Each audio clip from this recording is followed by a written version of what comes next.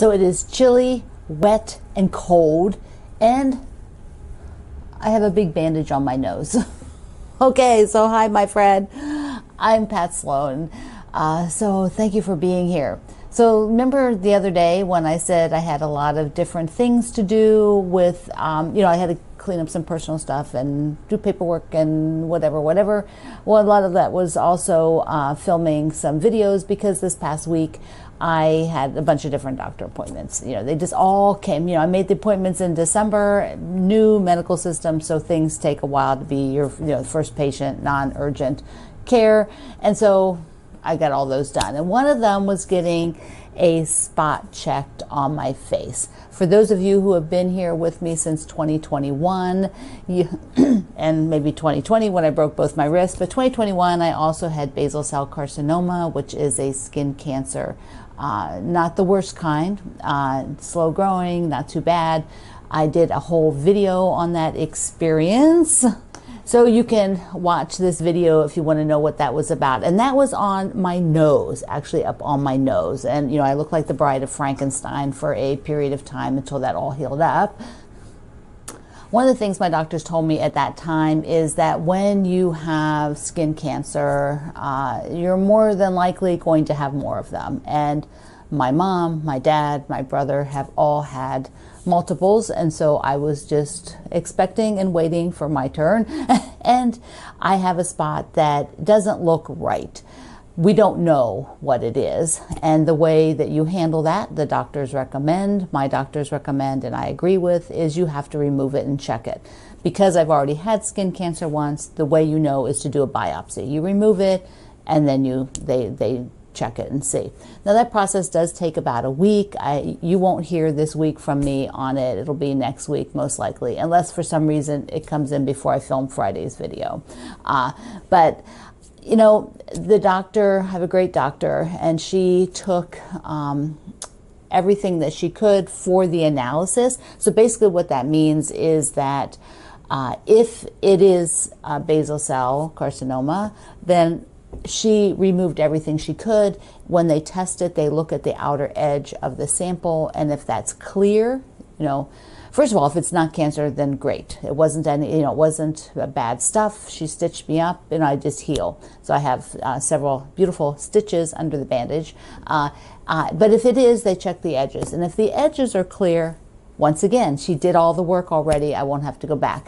But if it is and the edges are not clear, meaning they still see cancer cells on the sample, then I will have to go into the more extensive Mohs surgery, which is what I did for the side of my nose. So this area here, just for information, this area here is not the same place I had before. Also, this place came from further up on my face because when they had to cover this, they basically pull the skin over. Well, I know, it sounds disgusting, doesn't it? But that's what they do. And so it actually that skin had been somewhere out here prior on my face. Now it is actually right in the crease on the side of my nose. So I am not concerned, I am not worried, but it is a fact that I will have this on until the day after Easter. The bandage, when then the stitches will come out, and then it'll continue healing. If you've had any kind of a surgery or cut on your face skin heals really quickly, which is fabulous. It was much quicker than my wrists. The surgery from here, those took a lot longer to heal quickly, to heal. They just different type of skin on your face, which is great. But lucky me, other people get this and it's like on their hairline, the back of their ear, down, whoops, sorry, hit the mic, down here on their chest. But no, mine are always like right smack in the middle of my face where everybody gets to see it. So anyway, that is just, that's life. It's real life. And I'm sharing real life because if you have a spot on your face that is not healing, that keeps coming back in the same spot, that looks weird, like a scar, and then why would you have a scar there? Or something that's red, or a white, like might look like a pimple, but it doesn't ever go away. All those things you should get checked. You should go to your dermatologist and have them checked. Okay, so that is my public service announcement for today. So I have a bunch of different projects I sort of putzed around and worked on. You know, for me, it takes sort of a lot of mental energy to go do these kind of appointments, and so afterwards I really am not doing work and things. I'm just sort of letting my mind have a mental break, and you know, that's just the way it is. You just have to do what you have to do to for yourself. So, you know, I don't progress very far in the past. March has been that month. March has been the month where I just was getting all these things done. I know I've gone back to the topic. I digress back. But it's just been a slow month for me. Okay, so I did move forward on a few things. I'm gonna show you the next Millie's dresses, which I have to get out of my cabinet. I didn't bring them over here. So first of all, the mercantile, I got the last blocks done. I was like, okay, let's get them cut, let's get them up, let's sew them up. And then I wanted to show you, let me just first show you the quilt, and then I have a couple clips where I was working on it that I thought you might find interesting, the process. So here it is. So I've got those last blocks where I was balancing out some color things with them and the style of the blocks. So let's take a look at that. There are all the blocks. That looks really good. I'm loving that black and white gingham in there. Okay, so next I need to do a picture of the Joy block, so I'll put them up, and then I need to put up the block a day, which is no longer a block a day for me, but chunks, and then work on that guy. So that's what's next. There we go. See it again. Oh, nice. I have to do some math to figure out a border, what I want to do with the border. So that, I'm really happy with that. I need to then now do a little bit of math and figure out how I want to do a border on mine, because I do want to use the center that were cut away. I want to use that fabric, you know, the big circle that is cut out. So I want to use that fabric in some way on the border. And I might end up just doing some strips and sewing them together, and then making, like, I probably will do like a light, and then those strips, and then maybe another light, something like that. I'm going to do simple. I'm not going to do the border in the pattern, I decided. Okay, so Millie's dresses, here are my next two. Another day I'll get them up on the wall, because that's up there right now, and I do not want to move that at the moment. So here's my next two dresses. These are done from a Tilda fabric line, with the accents being my fabric line. So yeah, I'll get them in the picture, Pat. You can't see me. So there they are. I got those. So they're so beautiful, just so beautiful. So much fun for the Millie's dresses. The other thing I did was I needed to take a photo of the Joy. Here are the Joy blocks. So I did a little picture, brought one of the gnome out. I thought that would be really cute. So okay, so that's that. Now this guy up on the wall. Joy. I love those so much. Remember, there's a few corrections to the from the book that Wendy is keeping track of on her website, and the link to that page is at the project page on my I Love to Make Quilts. Go to my I Love to Make Quilts, go to the project page for Christmas all year, and then you can click over to Wendy's and grab those changes. They're not horrible changes, but you should have them. You know, they're not like crazy changes. Okay, so let's see. So today on our Facebook group, share a spring table runner, spring door banner, share some sort of springy thing. I'm feeling it. I didn't even know that when I wrote the calendar, but I do know, like, the second half of March is the toughest part of the month of an entire year. Just waiting for the cold, because it usually gets a little warm and then it goes back to cold. Anyway, I am going to make this door banner. I'm going to cut it soon, like very, very soon, like maybe this afternoon. We'll see. And then I'll show you the parts cut up. But you can still get these. They're a kit. So you have to get it only comes as a kit. But it's super darling, very reasonable. So be sure you pick that up. Be sure you pick it up. Get it. Okay, let's see. I had some stuff that came in the mail. So let me just show you what came in the mail. This is from our friends Lori and Cindy, and they're mother-daughter, and they have I believe you guys are the ones that came to Harrisonburg, and so they sent me a little goodie, and they actually, first I'll show you the candy. So some of you, one of our other friends made me this basket. Isn't it adorable? So I use it a lot. But they gave me these candies. They sent me these from, do any of you know this company? Yeah? Look. And then there's all kinds of flavors in there for Easter. Look at that. I'm going to share a couple with my dad and his wife too, because I think they really enjoy it. And then she gave me a whole write-up about it. They're an Ohio company, and so that's super fun. It's super fun to learn the history. I appreciate that so much. Papa's candies, but they also sent me, wrapped in this box, which was a little big box, and I was like, what is in there? Look at this. Look at this. Did you hear me squeal? I'm like, ah! Oh my gosh. Red and white polka dots and the mushrooms on the base of this. This is so stinking cute. Thank you for thinking of me when you saw this. I love it to pieces.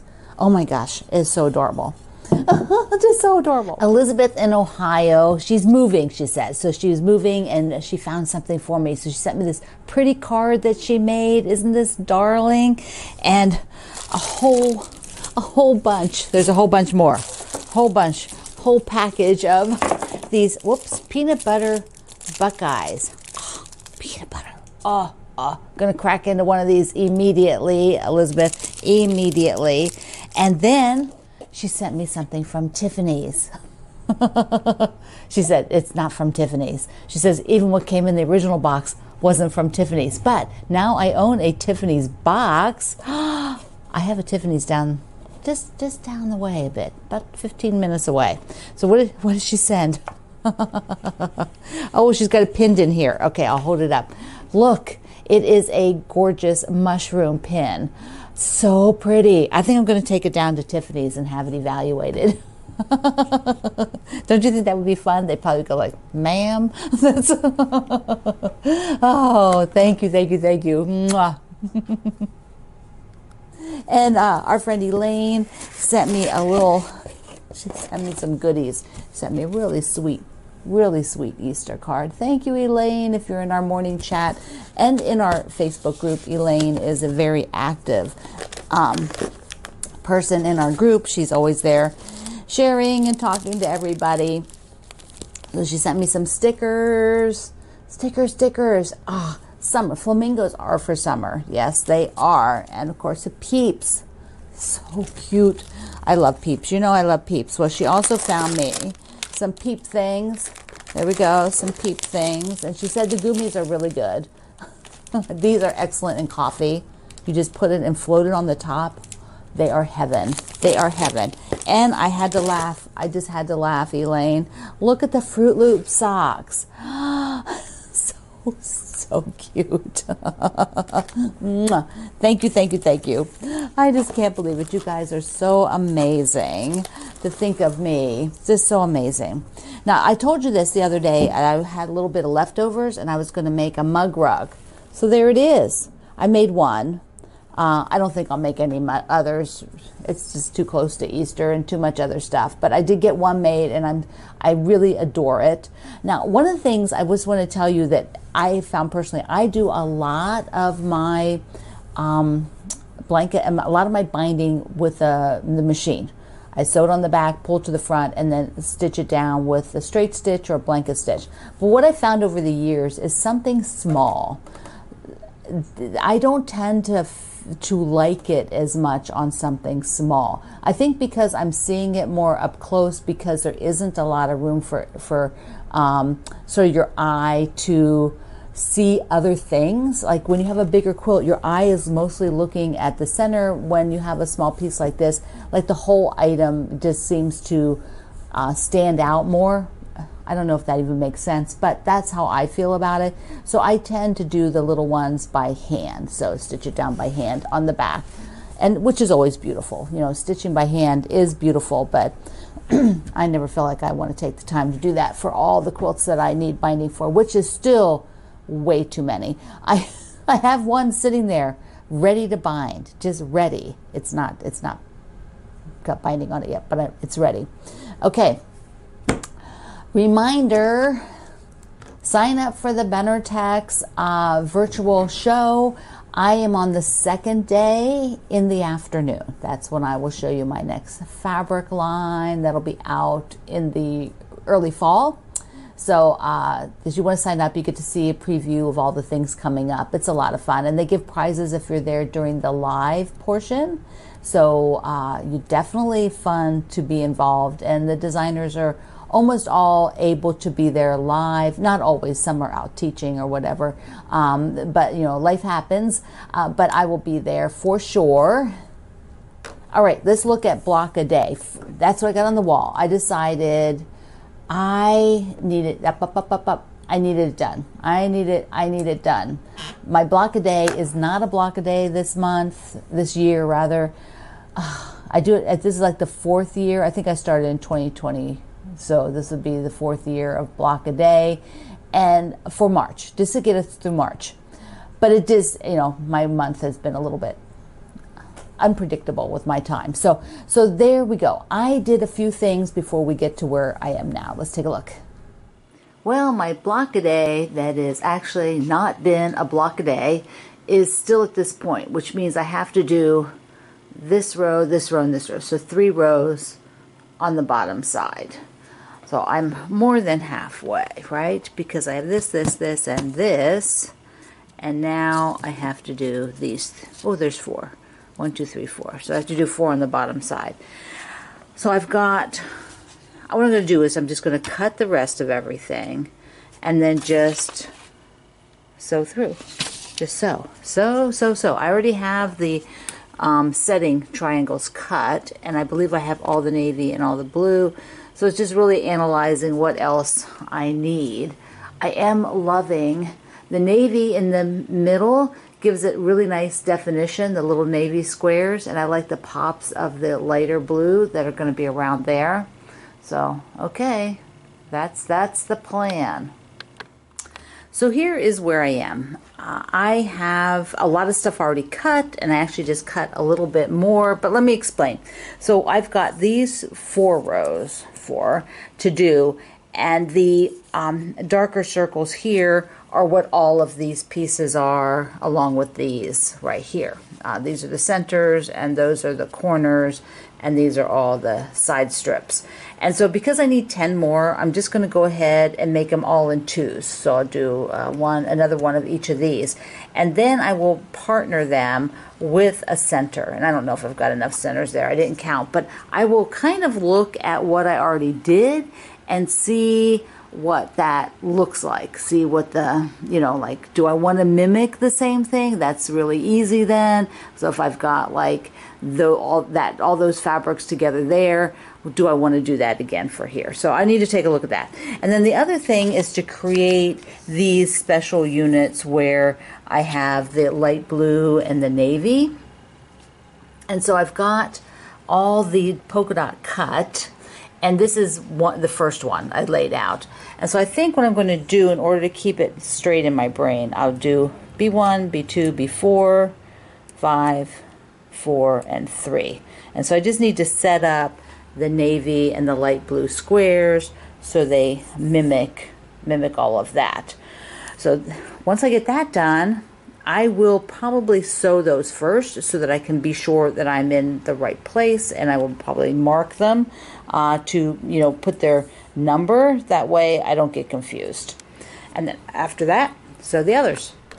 So there, that's how I got to here. And then what I have is the last block. There we go. Whoops, I forgot the clip was on there. This is the last block. Oh, I dropped the alphabet too. There it is. Should I redo the filming? No, it's real life. So it's block number 1 of that style. And I'm clipping it on here just so that I know I got it in the right position. So all of these that are up here pinned have the block. Oh, I can't move. Okay, so have the number on there. And then this one goes here because it's all the darks and it's in the middle. So my darks are in the middle, and then I have the light ones around the outside, and that's how I can double check that everything's in the right place. Now the other blocks, which have the center, I have everything, I do have it all cut, everything's cut and ready to go. So now I can just zoom along in the next day or so and get all those done and get the center. After that, I have to pick a border. So from Paradise Park. So I'll be picking one of the sort of larger florals from Paradise Park, and we'll talk through that in the next day or so.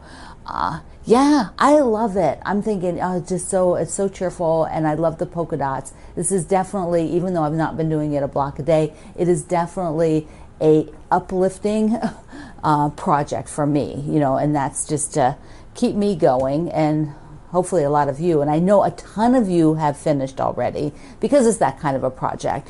And I will eventually grab some of the photos and do a quilt parade, but you can always go to Quilt Along with Pat Sloan and see everything right now. Okay, so one last thing. Sewing Parts Online, remember, is giving my community a discount with the Sloan Zone as a code to get a 10% discount on your orders. And I did an order, and I wanted to show you how wonderfully it is packed. So they packed it so beautifully. You know, I was getting an Ackfeld wire hanger, which means they're a little bit more delicate, and they put bubble wrap on the top and on the bottom, And so I got this hanger, the Ackfeld hanger, to put a quilt on. I thought, I'm going to find a place for that because it is so sweet. And then I've always wanted to try this pattern with the pillow. I just think it's so cool. So I always wanted to try that. Plus, I have adored this pattern forever. It is a foundation. It's a paper piecing from Violet Craft. And I just have always loved it. So I thought, okay, I'm tossing that in the box too. And so that, Sewing Parts Online, if you've never ordered from them, you should start. They are a great partner and do have wonderful deals. That's where I point you to for picking up a Baby Lock sewing machine online. And anything you buy from them, anything, doesn't matter. You just use my link. Then your entire purchase, I receive a small commission, which is fabulous. I bought this box, though. They didn't send this to me. I bought it because I wanted to experience their shipping and see how everything is. Okay, my friend, I will finish my coffee, and I'm feeling a little bit warmer now. So I love you. Mwah. Thank you for being here in the Sloan Zone. I will see you online.